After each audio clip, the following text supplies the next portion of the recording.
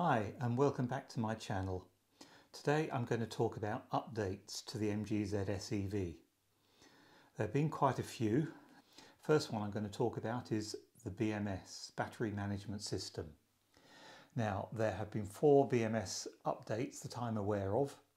The first BMS update I'm aware of was around November 2019 to help enable smart charging. Unfortunately, it only works with the Ohmi charger and I think one other one which I can't remember. I use the Ohmi charger.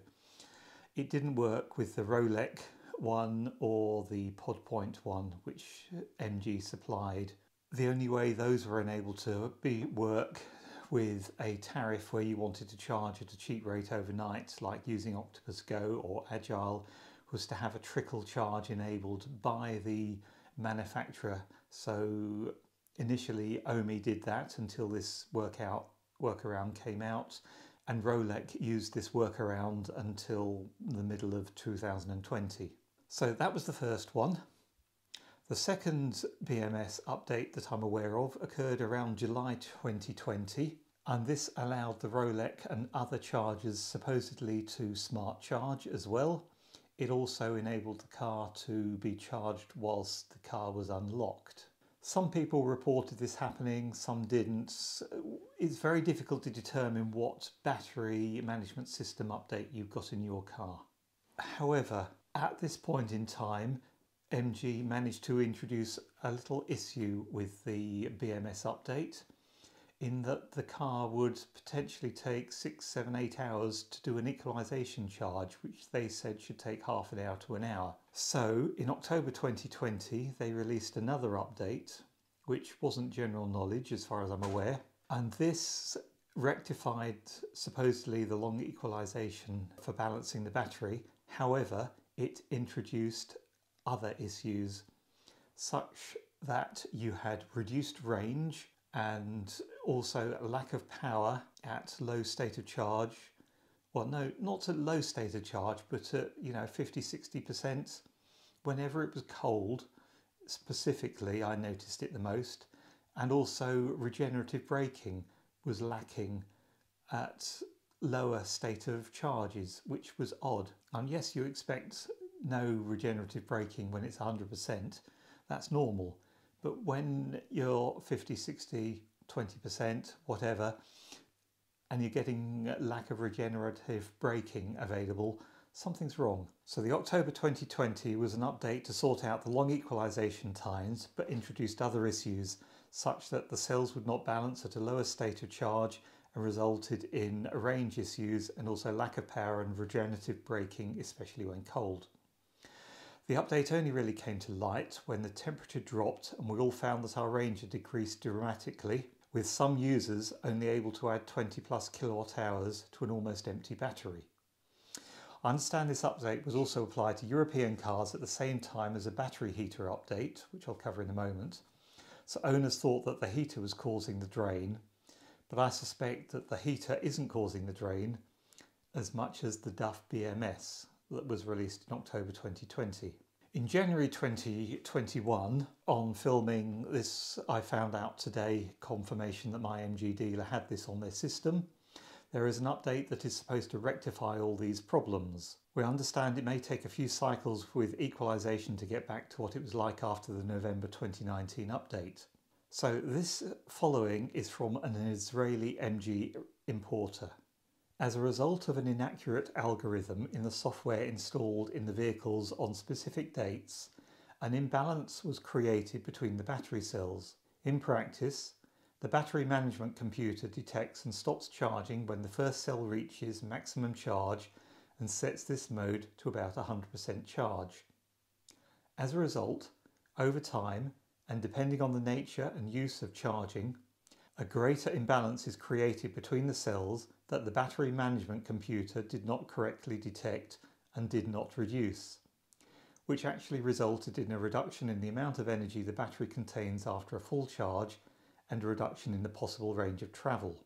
The update received from the manufacturer and tested by us updates the software of the battery management computer, BMS, and performs a slow procedure of balancing cells while using the vehicle and at the end of charging until reaching an optimal state. The length of time it will take to reach the ideal balance varies and depends on the condition of the cell balance before the update, the nature and duration of use of the vehicle and charging each day. Now they're talking about keeping the car in the garage for about 5 or 6 days and doing this balance. But I don't think that's practical for most people. I think most people will have the BMS update done and then they will cycle it themselves, charge up, equalise, use the car, charge up, equalise, and eventually you should get back to the full voltage, which should be about 455 volts when the car is at 100%. Lots of people have been saying that their voltage is around the sort of the 436, 437. Mine is around 446, none of which are right. So that's the battery management system update, and it is now available to MG in the UK, and it looks like it's available to other users throughout the world as well. There have also been some other updates. There was a high voltage fuse update where the DC-DC and TC modules were updated because a few vehicles just completely stopped for no apparent reason whatsoever. And this was released in August 2020. And this is quite an important one to get because the car, as I say, it just stopped for no apparent reason. And then there was a battery heater update for the Scandinavian countries to help alleviate cold gate, where the car would only charge very slowly at a rapid charge due to the cold battery and ambient temperature.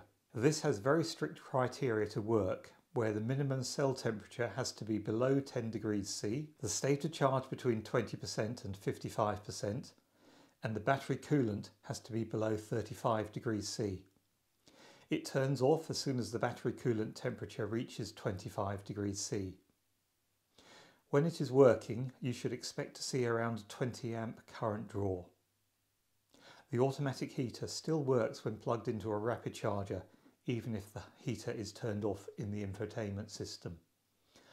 I have had this current battery heater update applied to my car. I have not yet seen it work because my state of charge has either been too high or too low, or the temperatures have been too high. It generally will only work in Scandinavian countries where the ambient temperature is -5 or below. So for UK use, I would say that it's not worth having. If you're in Scotland and you get temperatures that low, then maybe it's worth having. And then the last update that I'm aware of is a door wiring issue.